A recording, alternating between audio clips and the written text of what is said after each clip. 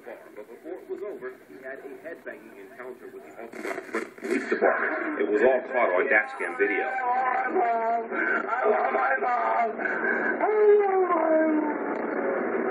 According to Angelo Vicino's arrest report, early Sunday morning, police officers were called to the Why Not nightclub. They found him in a drunk and uncontrollable state.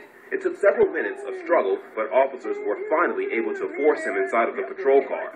You release the leg, it won't hurt anymore. After about 15 minutes of trying to calm the suspect down, officers had enough. He had already kicked one of them in the face, fracturing the officer's nose. Release your leg, or you're going to be tased.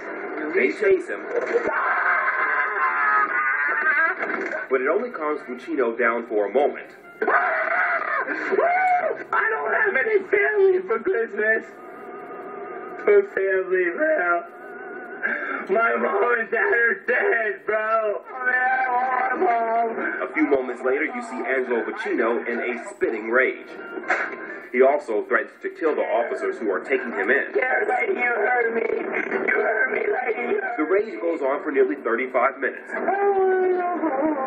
But the only place he got to go was to jail.